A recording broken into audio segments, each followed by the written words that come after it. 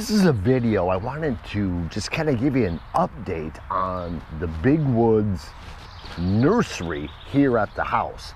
So the idea is I'm kind of, having all the rootstocks and trees and so forth started here and then eventually moved up north.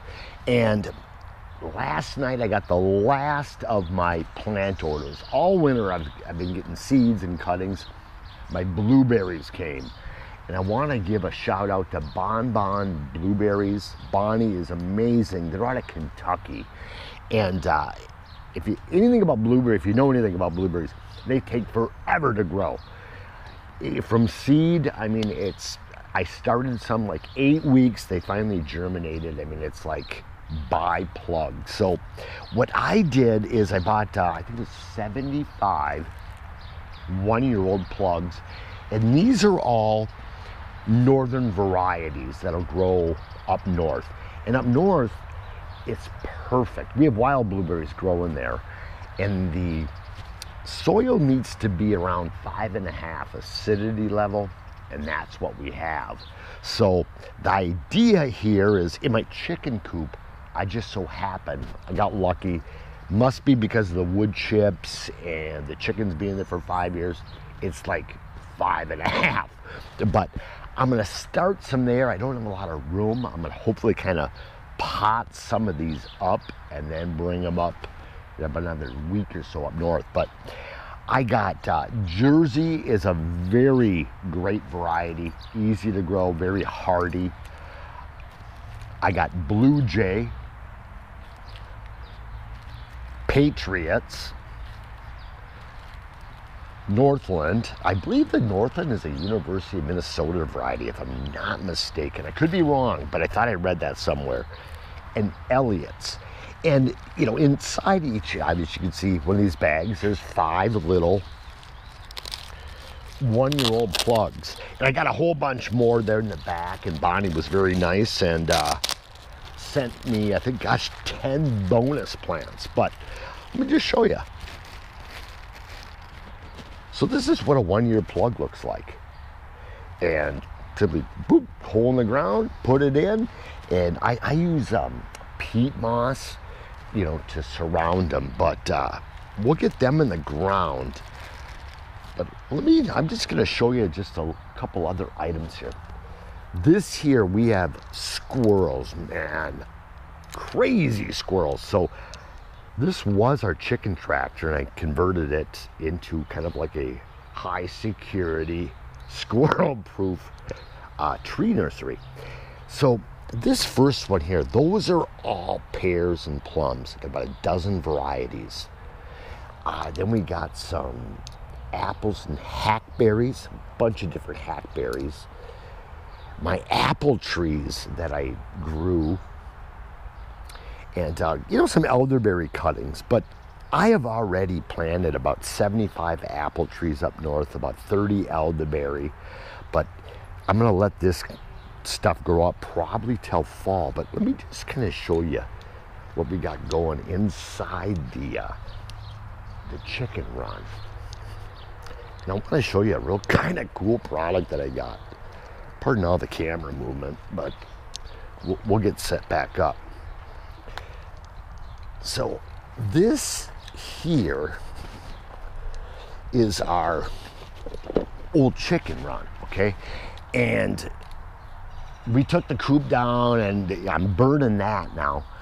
But I want to show you, I got this system. It's a solar-powered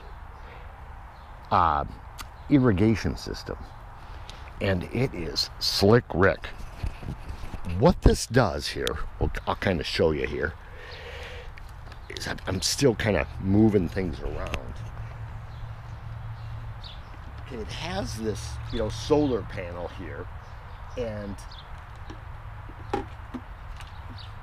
you got your bucket of water here. And what's so great, and here's your unit, and what it does is, it runs off of no electricity, strictly the solar panel. I gotta mount this tonight. But you can just set it, every hour, every day, week in advance. And then you could set it to drip for just like a couple of minutes, all the way up to 30 minutes. And it is so cool. And what it does, you know what, I'll turn it on, and then we can kind of go down and take a look. Let's see. We'll take a look here. Down at the drip system.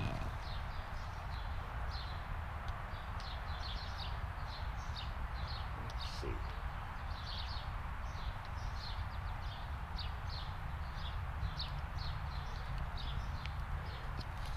Well, you know what? I already have it set, but what it does is I have it set every 6 hours to come on, and it just does a little drip into each individual plant, which is so cool. But let me just kind of give you a little tour. I got black currants. That's in Blue Forest Nursery up in Duluth. Ted Johnson, hell of a nice guy. I got black currants, red currants. Right there is a grape, a Marquette grape from Ted. And see, I'm starting to plant the blueberries. But we got more black currant. Right there, a mystery grape. We don't know what exactly. There's a couple of known species from Duluth that has grown, that he's cultivated. But as you go along, I got just all the different currants and lots of different grapes, goji berries, and even, you know, some of this small stuff here. I mean, that's a serviceberry tree. So I gotta finish the irrigation in this. But like I said, that unit is very inexpensive. I was given it to do a review on it.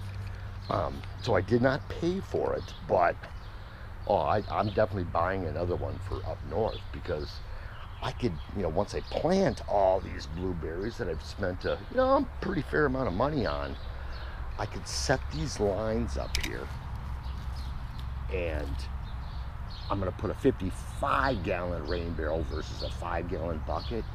Rest assured, all my little baby plants would be, you know, watered. With me not being there, no electricity. So really cool, you know, inexpensive product. Oh, one other thing, that there is my wine cap mushroom bed.